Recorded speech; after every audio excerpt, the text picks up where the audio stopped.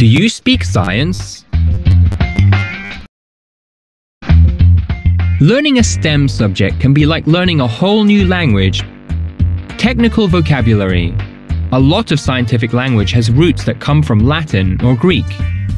If you learn the meaning of these common roots, you can work out the meaning of new scientific words that you haven't seen before. For example, the prefix ar-thr comes from the Greek word arthrosi, which means joint.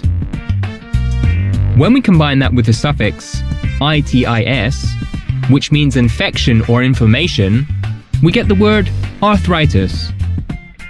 Arthritis is an inflammation of the joints. Plurals.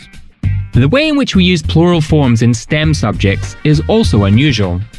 We often encounter irregular plurals because of the word's Greek or Latin origin. For example, the word cactus doesn't become cactuses, as expected, but instead becomes cacti. Sentence structures.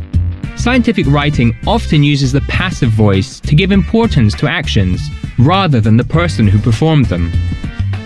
For example, we would use the sentence, "A beaker was filled with water," rather than, "The scientist filled a beaker with water."